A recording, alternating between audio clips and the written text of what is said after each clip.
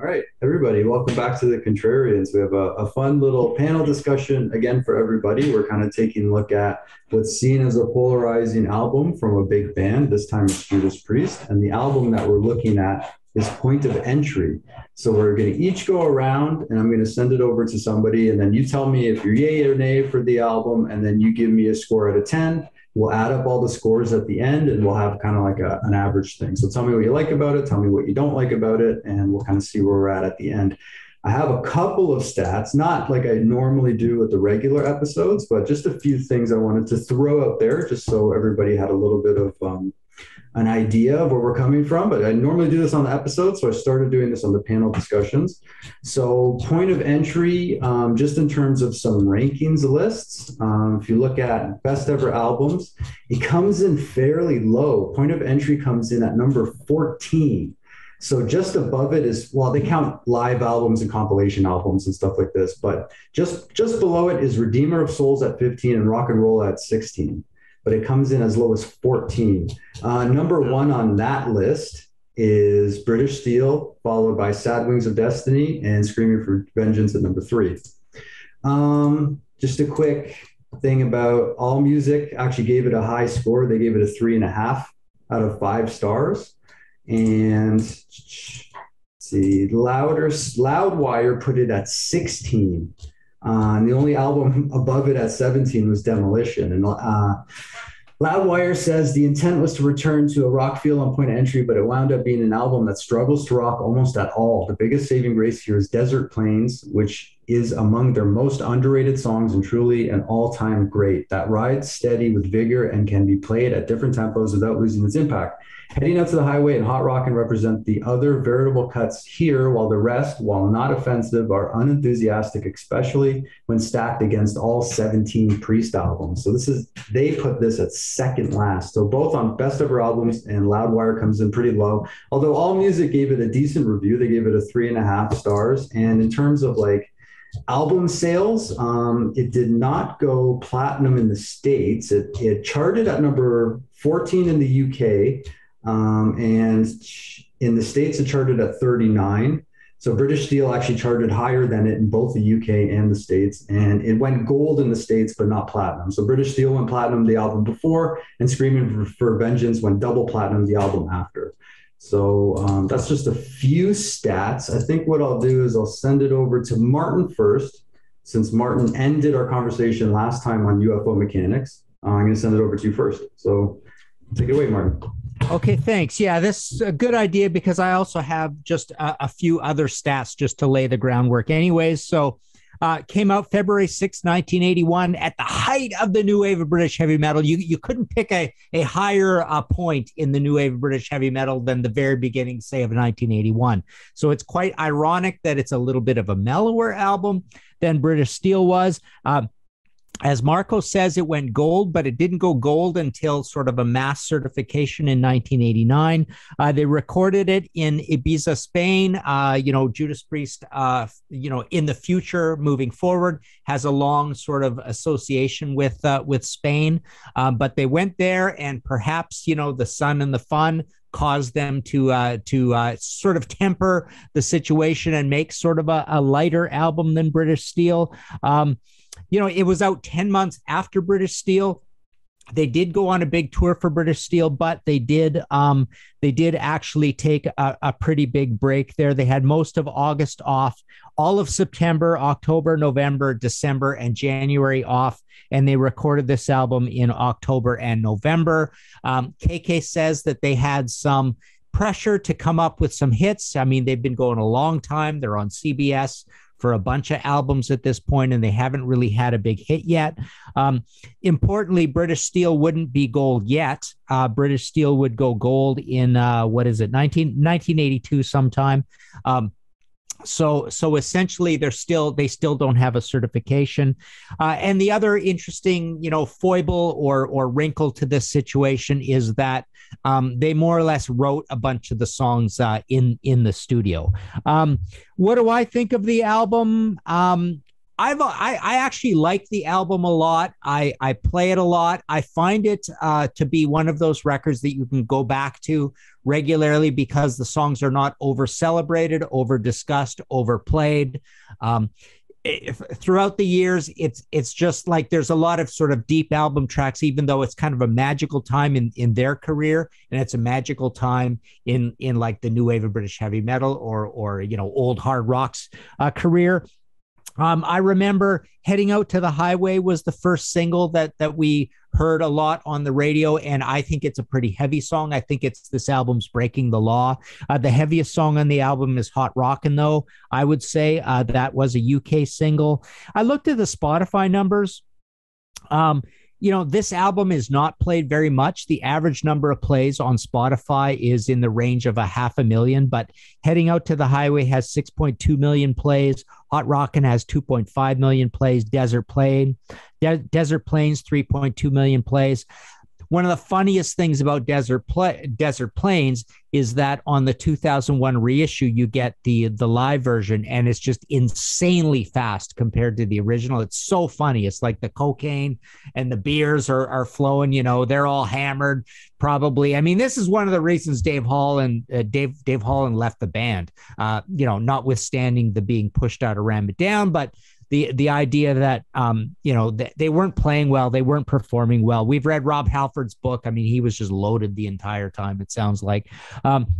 But it's really funny hearing that later, like so fast version of Desert Plains. A lot of the rest of the album is quite pop. Turning Circles, You Say Yes, All the Way, Troubleshooter are very pop, and I kind of liked it. It had sort of a maturity to it where they weren't just talking about heavy metal all the time, which would really start to wear on the nerves moving forward, I would say. On the heavy end, I mentioned Heading Out to the Highway and Hot Rockin', which I always liked.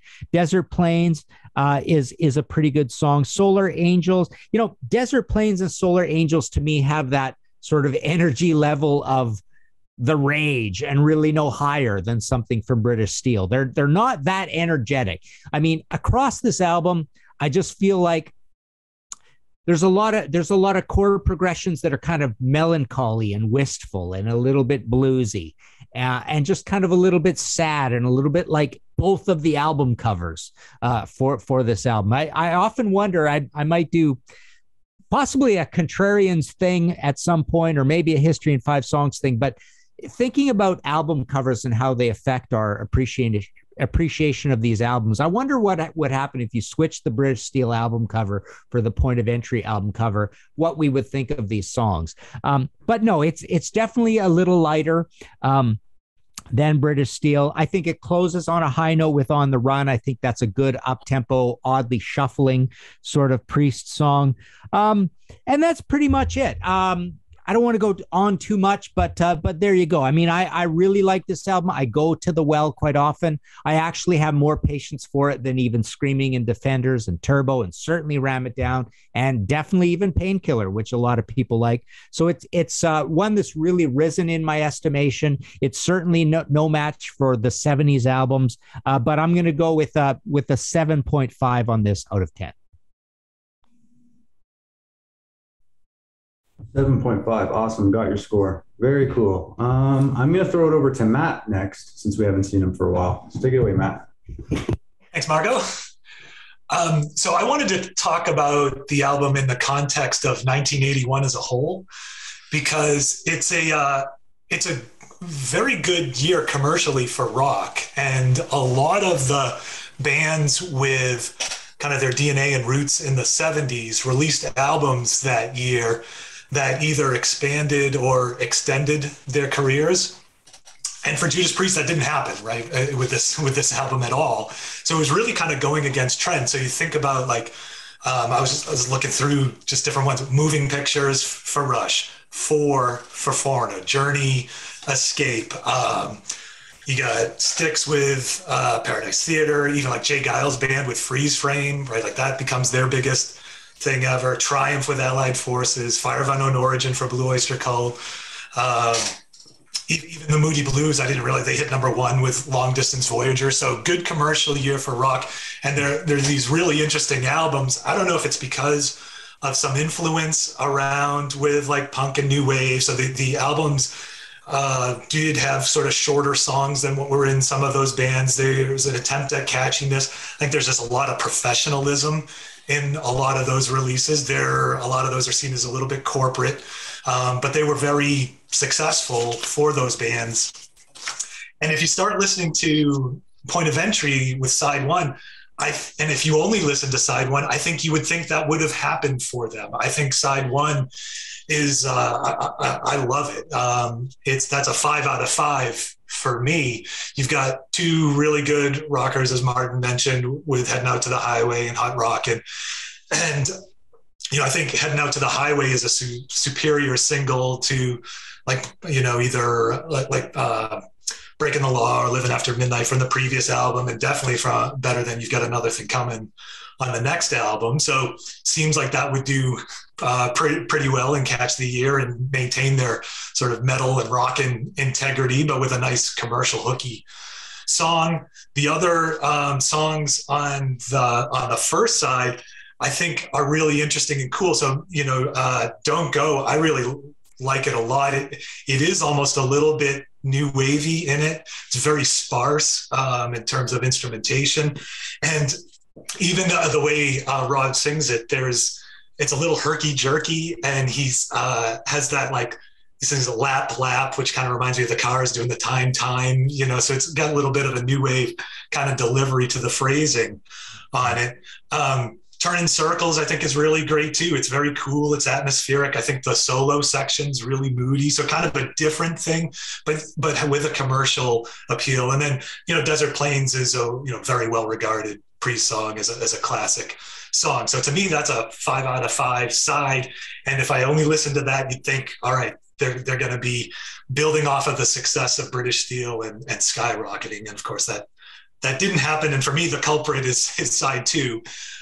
So I'm not a fan of side 2. I think it's really underwritten.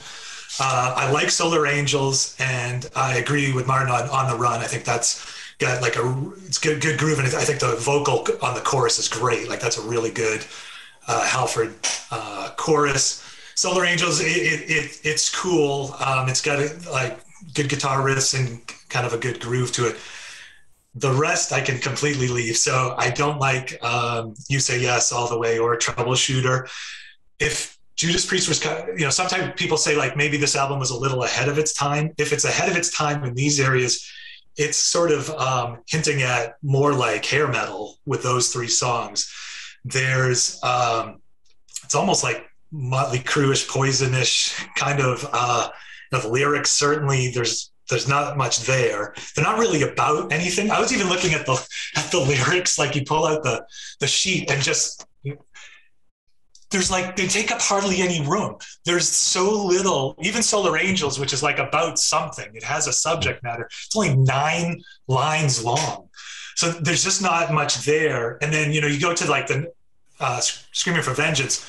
All the songs are about something, whether you like them or not. There's about something, but You Say Yes, it's just very cliche kind of rat lyrics or something like that. So for me, the maturity that Martin, you were talking about, I think it's totally there on side 1. And I think they just kind of lost their momentum. Maybe it was the setting, or they're just, since they're writing it all in the studio, they just ran out of ideas. But I think the maturity kind of ends there. And, overall, I would say that both British Steel and Screaming for Vengeance are more 1981-ish albums than this one was, right?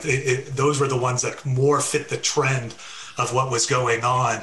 And so Point of Entry, I think it's out of place in the Judas Priest catalog, right? It has a dip, right? They're on this trajectory, it dips and then they go back up. But I think it's also out of place within the larger trend of what was going on with rock music commercially. Great. So what would you give it out of 10? I'd give it a 7. So to me, first side, total classic, 5 out of 5, but I'd put the second side at a 2 out of 5. So we'll give it a 7 as a total. Nice. Thanks, Matt. Very good. I'm going to throw it over to Jamie next. Take it away, Jamie. Okay. I got to be honest. I have not heard this. I own it on vinyl and CD, but I haven't played it in, God, like 7 or 8 years. Because going into this, I always said, I don't like this album. And it's not because it's too mellow or too poppy. I always thought the songs were really bad. Going into it, though, when I listened to it today, I kind of forgot how the songs went. So I took some notes as I listened. First track, Headed Out to the Highway, I always loved. I love the Judas Priest hits, even off of Turbo. I like Parental Guidance. I might be one of the few people that like that song. I like it. I like the video. I like the live video. It's as cheesy as it is with Mullet Rob in that video.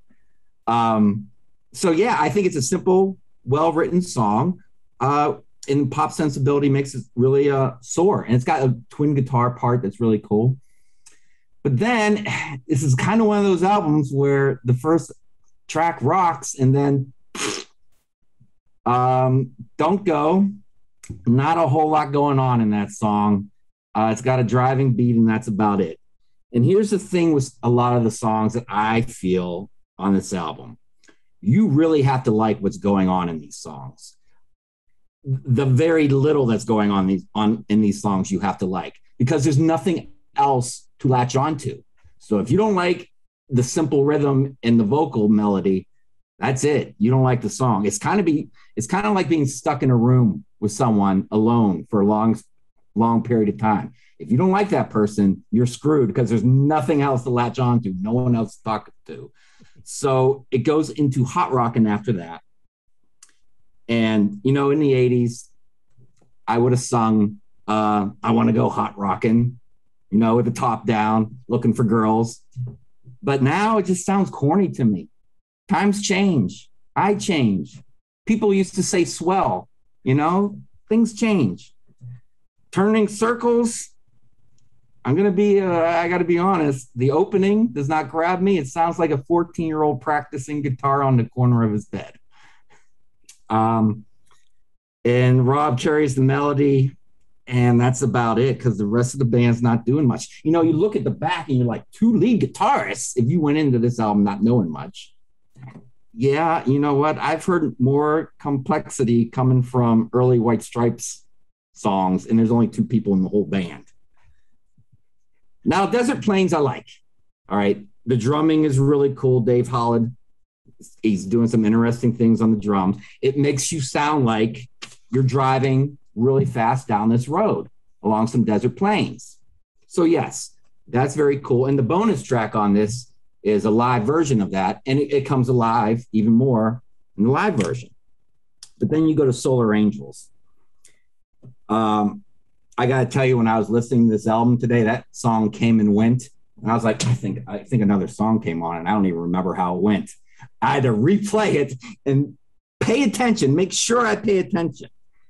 So if Desert Plains is like a memorable ride down a highway that you won't soon forget, Solar Angels is a drive to the grocery store you did a week ago that you don't really remember doing. You say yes, I say no. No. Bad song structure, bad lyrics. It's got a little breakdown, moody breakdown that's kind of cool, but it's not enough for me to want to revisit it. If I play this album again in another 7 or 8 years, that will be skipped. All the Way. That's not as bad as I remember, even though the chorus is a little flat. Again, there's not a lot going on in these songs. Troubleshooter sounds so juvenile to me. When I listened to it today, I literally turned around. I was sitting here and I looked at my speaker as if I was talking to the band. And I said, "You're better than this." Stop that. On the Run is not much better. And you know what? You get to this song and you kind of realize all the songs on this album are very mid-paced and very samey in a way. So yeah, the only interesting things at times is when Rob changes octaves, within a melody. that kind of sparks my attention. But anything else, I mean, I just like the first song, and the rest is. What do I give it out of 10? I don't know. You know, it amazes me about this band. I have my issues with Judas Priest. Every album I think is spotty. Even the classics I think are spotty. But it amazes me in my world, between my ears, how they can write songs that are 10 out of 10 and then just do songs that I hate that are almost a 0 out of 10. It's amazing. So on this album, I got to give it a, oh God, I hate to say like a 2 because of the one song I like is, you know, like an 8. But I mean, it was in my phone today. I was going to listen to it on my phone. The only song I had in my phone was track 1. I had to download the rest to listen to it. So I'm going to give it a 2.7. Wow, 2.7. Not a 2.5 or a 3, but right in the middle. Yeah, I'm always the a-hole on these talks. Awesome. Why don't we hear from Christian next? All right. Pretty obvious point of entry is a pretty bad misstep for Judas Priest.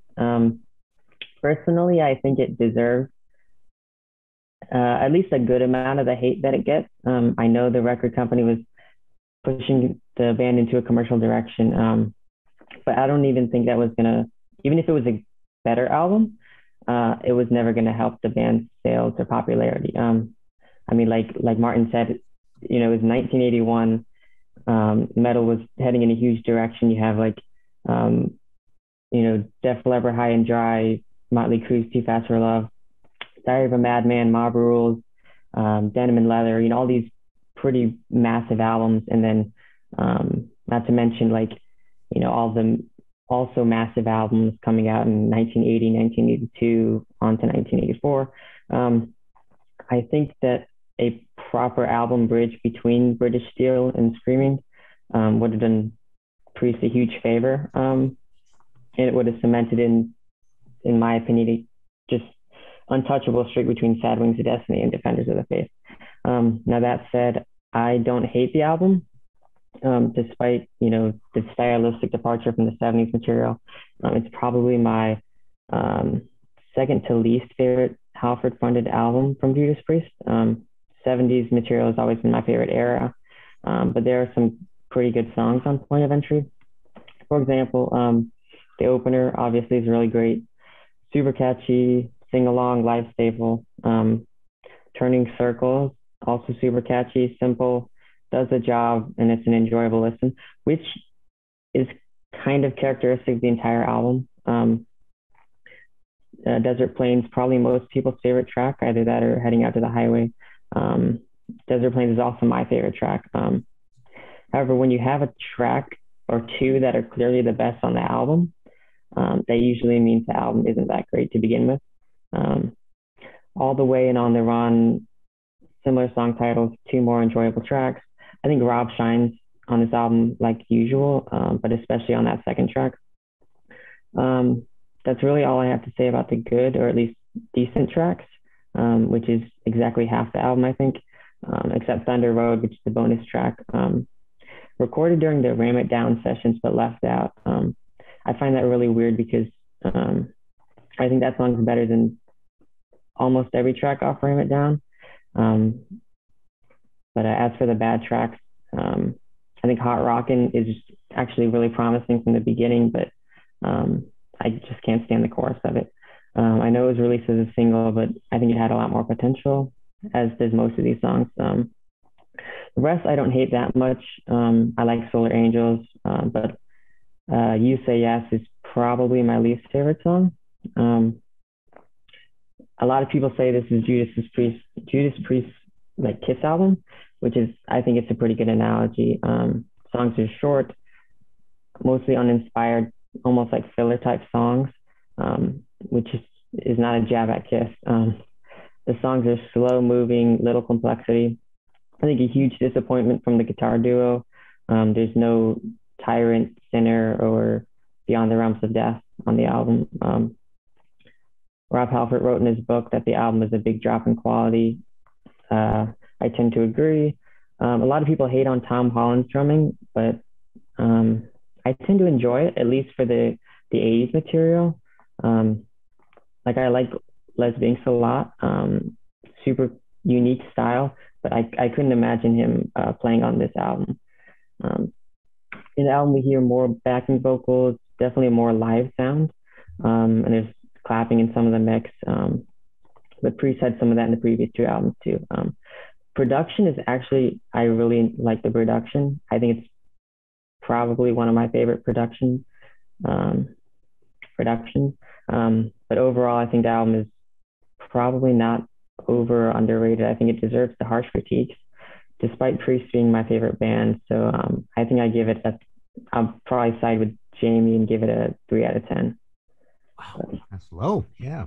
Very nice, Christian. That's awesome. Thank you. Yeah, good. No, I agree with some of the things you said. Good job. There. Good job. A couple of low scores too. Right on. Let's throw it over to Andee. Let's see if we can raise the score up a bit or bring it down even more. We'll find out. Okay, I'm going to raise it up a little bit. I enjoy Point of Entry, sort of with a 2020 hindsight kind of enjoyment. I can see where if you were a fan from day one and you were following this band into the 80s and you saw this beginning of like a little bit of a dumbing down with British Steel, and then they really lower the complexity level and the tempos and everything on this album, it would be cause for distress. But with hindsight, we know that Screaming for Vengeance is right around the corner. Defenders of the Faith is following on the heels of that. And, you know, there's going to be ups and downs going forward, but we know that some of their best work is still ahead of them. So looking at it from that point of view, I think it's an enjoyable detour. You know, Matt was talking about the 1981 thing. This is a great time for metal production because, you know, people weren't dicking around with the digital reverbs yet, and you still had a natural, tough, punchy, you know, impactful kind of sound. You had like, you know, Blackout was 1981, and High and Dry and Mob Rules, and what are some other ones? Killers. These albums sound really good, and I think that Point of Entry sounds as good as British Steel. So, and that's something you can't really say for anything that happens after this album, really, in the 80s. So yeah, I would say this is definitely not a top 5 for me by any means, but it's definitely, I would say, just speaking generally about why it's not top 5, just the calmed down nature of just the overall energy, the kind of middling tempos, some really basic and kind of forgettable riffs. I think some of the songs have really sort of forgettable riffs, but Rob kind of brings it back up because he really commits himself, you know. I mean, he's just got this swagger, and you know, he's kind of got this lusty delivery, and it kind of sells a lot of these half-baked songs. You know, another demerit is just the fact that as previously mentioned, some of these lyrics are just sort of like, they sound like they were just tossed together at the last minute. But I think the simplicity and the austerity of some of this material gives you a unique insight into a certain side of the band that you don't really get to see elsewhere. I think Heading Up to the Highway is as good of a fist-pumping anthem as anything else they've done. E.g., Living After Midnight, or, you know, You've Got Another Thing Coming. I think this is as good or better than those. Hot Rockin', definitely corny, definitely a little on the nose. Also, nothing really new for them. I mean, they had Rock Forever and Delivering the Goods and songs about rocking before on albums that everybody loves. So, you know, this was the kind of thing that bands sang about back then. It is a little goofy. Desert Plains is really interesting because it's this enduring staple, and yet it doesn't do very much. Like, it's sort of this really basic riff.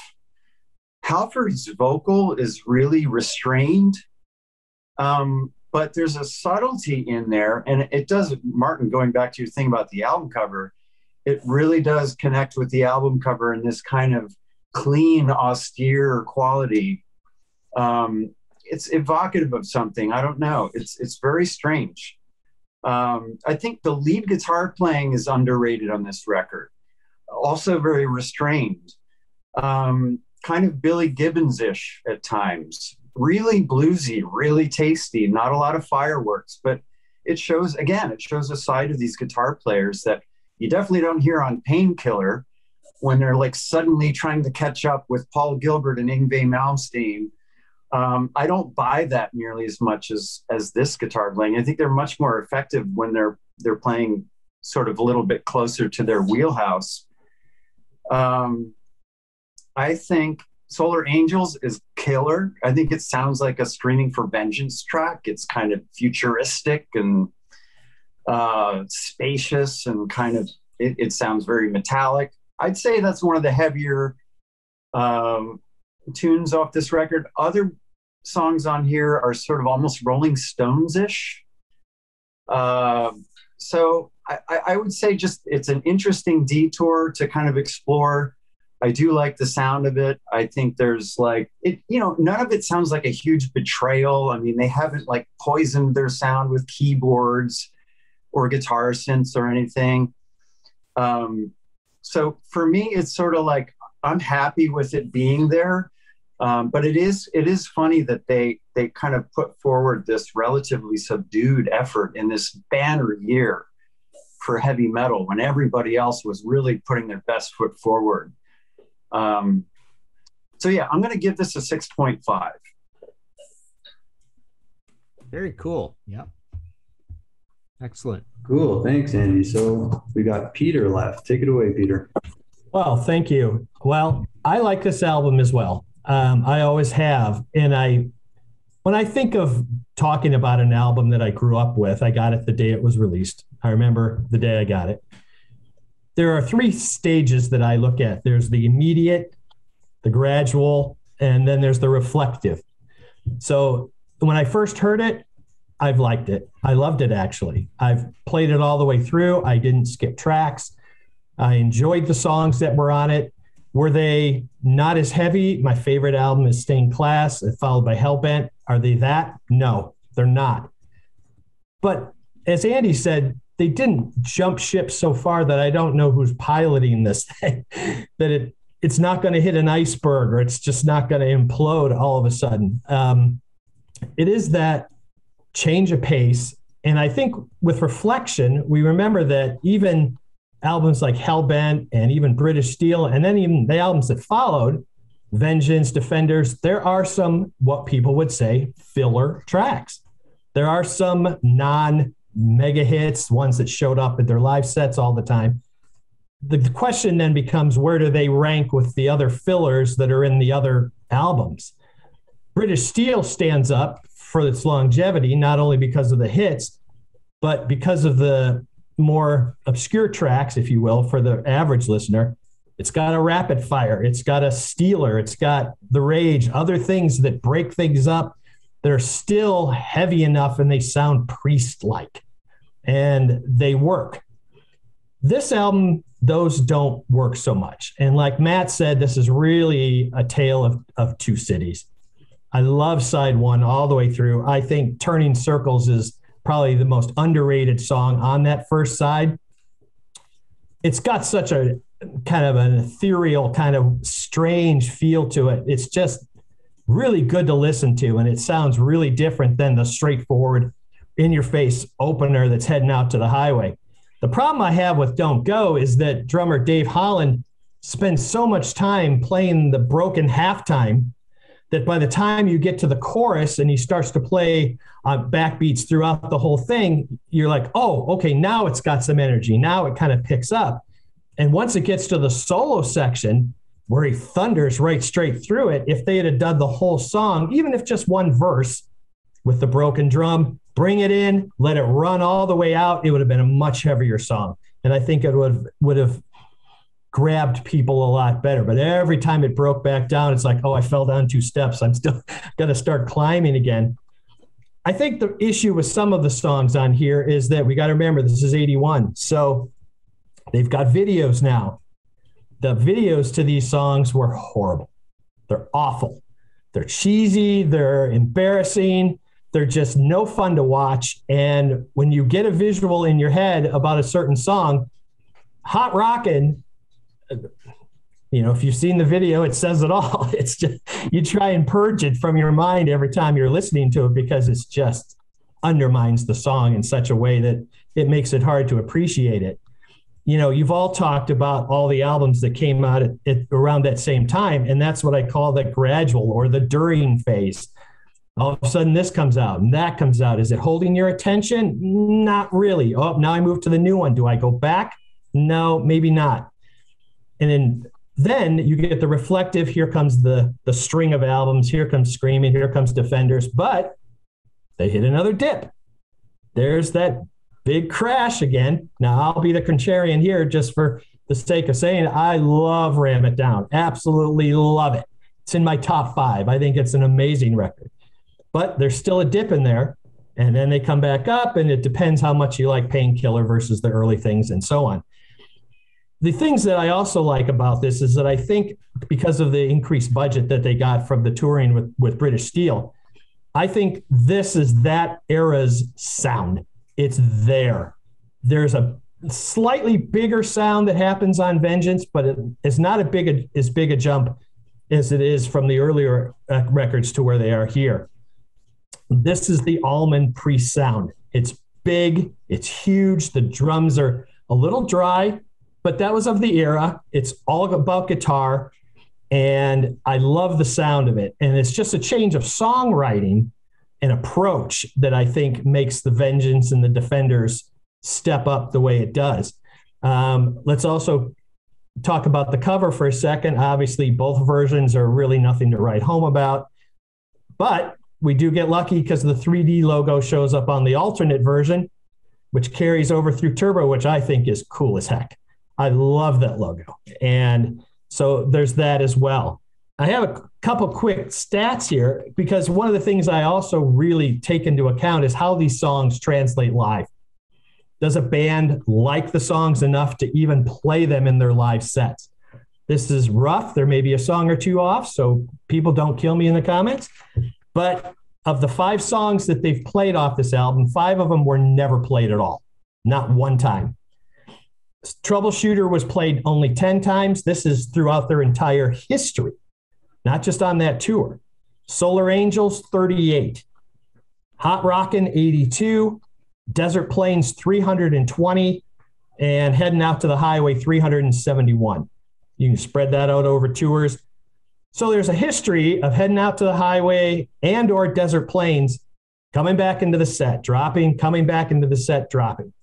So I think it speaks to the longevity of those songs, at least from a live approach. And the other ones were good at the tour. I saw them during these tours, and those songs translated perfectly live. I thought they really sounded great. They fit in with the rest of the material. It fits in with the Living After Midnight, You Don't Have to Be Old to Be Wise, is those kind of things that were being played in 80/81. So out of 10, I'm going to get a 7.8 out of 10. Interesting. Lots of not so solid 0.5s, but like I got a 0.7, a 0.8. I want to mention 2 comments. So I actually got 2 messages from 2 of the folks that were supposed to be here, but they couldn't come. So I want to say what they said, and then I'll give mine, and I'll kind of wrap it up after that. So Joe, who couldn't make it, said point of entry, 9 out of 10. I believe it's better than British Steel and Screaming. Turbo would be a great episode because that album sucks. Todd, who couldn't make it, says point of entry grows on me with each listen. My favorite tracks are in the middle: Turning Circles, Desert Plains, and Solar Angels. Those songs are kind of sophisticated, so I can see how heavy metal fans might not like them. My rating for the album is 8 out of 10. So 2 of the folks that couldn't make it rated it the highest. Should I add those to the total or? Sure. Throw Okay, them so we in. got a 9 and an 8 of two folks that couldn't make it. I actually quite agree with most of what some of the folks said tonight. I disagree with a couple of little things. I would give it probably a 6.5, and I'm going to type that in right now. So my notes are, I don't think it's a bad album. I think I wouldn't say it's a fail, so I wouldn't give it something as low as like a 2 or 3 or 4. So I'd give it something above a 5. There are some songs I really like off of it. I probably like the first track a lot. I do totally agree with Matt. I think the first side is much better than the second side, but more what I think is the album is really strong, especially in the middle. Folks have already mentioned Turning Circles, Desert Plains, Solar Angels. I think that's where the album really hits its strides, and I think it falters near the end.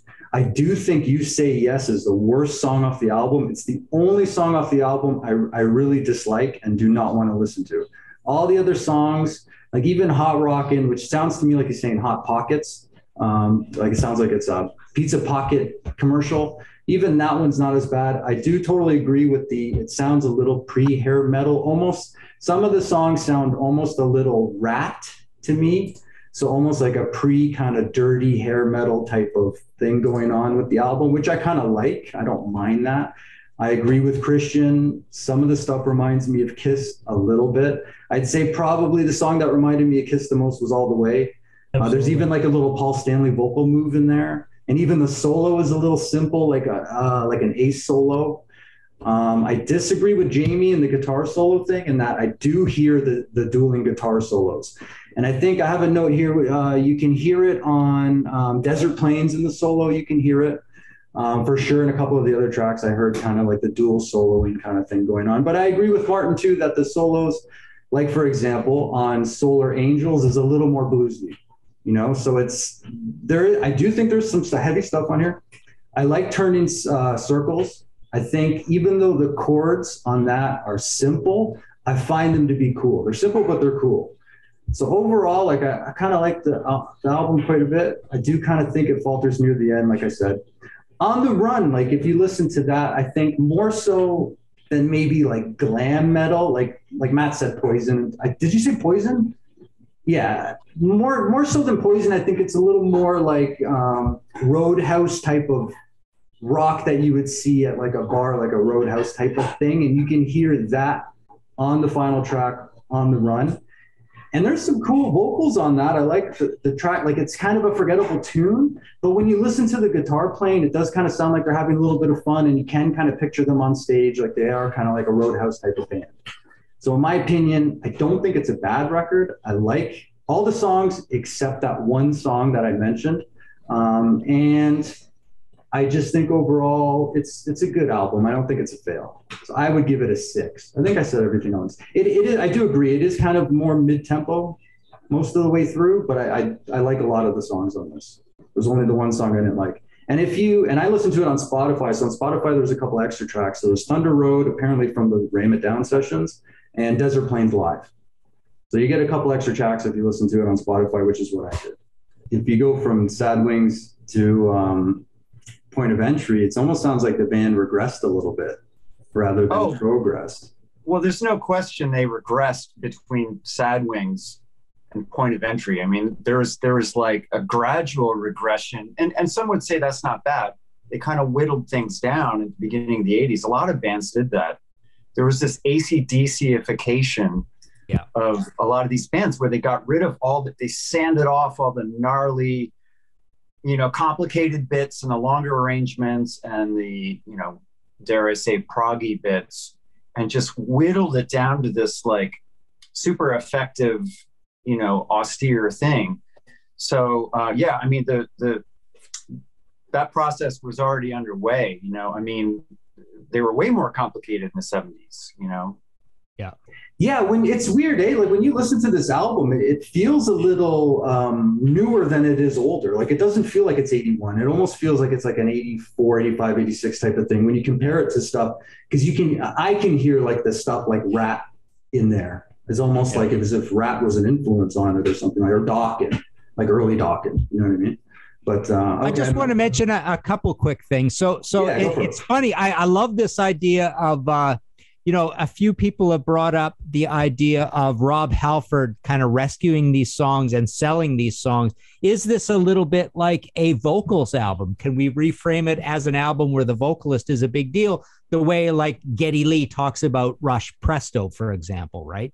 This is a singer's album. Is this a singer's album because the guitarists kind of step back a little bit? That's one thing. And I want to ask, is Reckless the last song on Turbo? Do you guys know? Maybe. I think it's Reckless. Anyways, On the Run always struck me as the strong close to this album, the way that Turbo strongly closes. I think it's Reckless, which I really love. I love the All last Fired Up. Turbo. Reckless is second to last. Reckless All is Fired Up. Is that like All Fired Up? No, not All Fired Up. Is that a bonus track? I think so, yeah. Okay. Yeah, Reckless is the last. Reckless, yeah.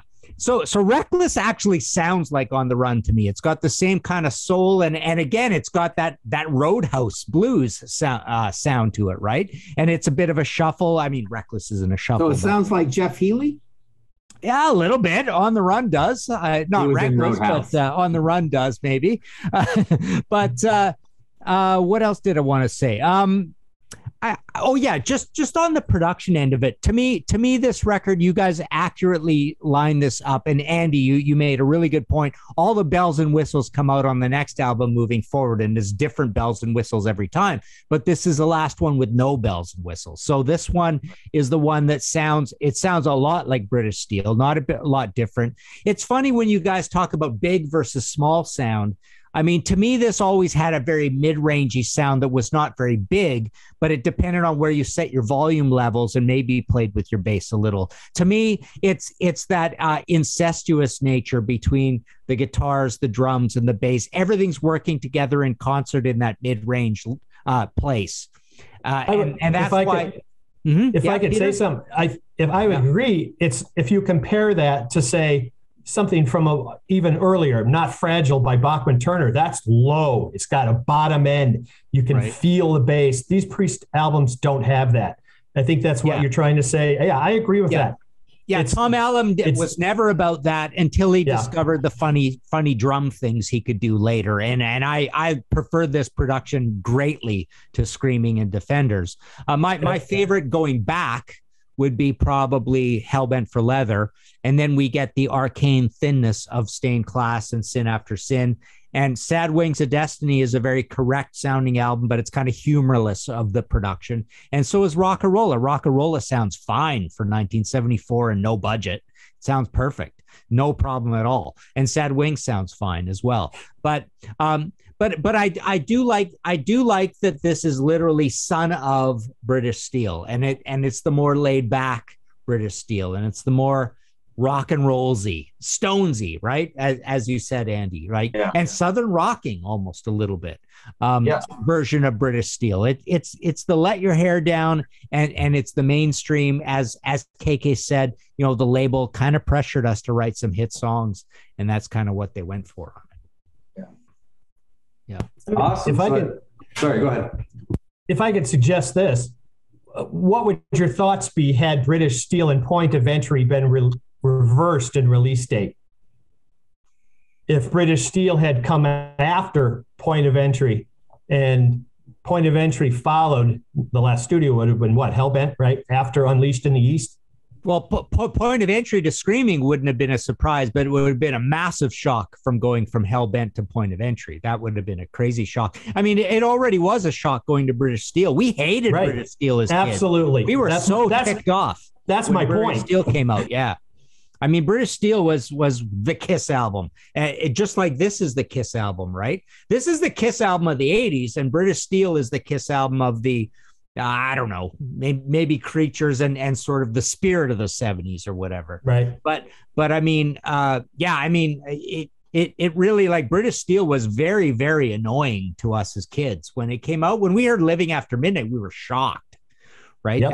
That was horrible to hear that happen after loving to death Hellbent for Leather, and loving to death even more the UK version, the Killing Machine version with the red instead of the orange and missing Green Manalishi, right? Well, I think the thing that kept us from jumping ship, Martin, is that because on British Steel, I go back to the tracks, Rapid Fire, Steeler, some of the other ones that were heavier that could tie in to what was going on at Hellbent. So we're like, okay, well, they didn't completely implode, you know, and if they had gone to the tracks that were on Point of Entry afterwards, we really may have jumped ship. Yeah. But it's funny, Peter, because I remember as a kid, I remember distinctly in 1980 when British Steel came out, it wasn't so much Rapid Fire and Steeler for us, but it was the immediacy and the total between the eyes heaviness of Metal Gods and Grinder. It was those two. Yep. Those two. Yeah. It was like everything that they were trying to sell us on about songwriting was enveloped in those two tracks. And those two tracks were the only two that we said, okay, this is better than Hellbent. It's better because of songwriting, but everything else was not better because of songwriting. So it really was about Metal Gods and Grinder. I would agree with that. I came in at Defenders. That was my point of entry, Defenders of the Faith.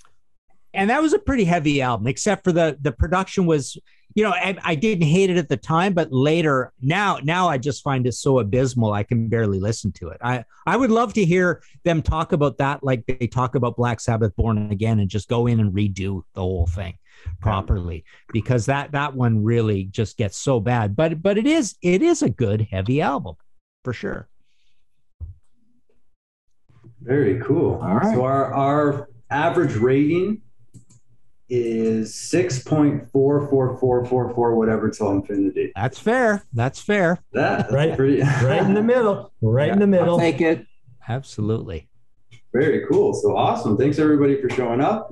This was a really cool discussion. We're hopefully going to do some more of this stuff in the future. If anybody out there wants to join us in these chats, just join us over at Patreon.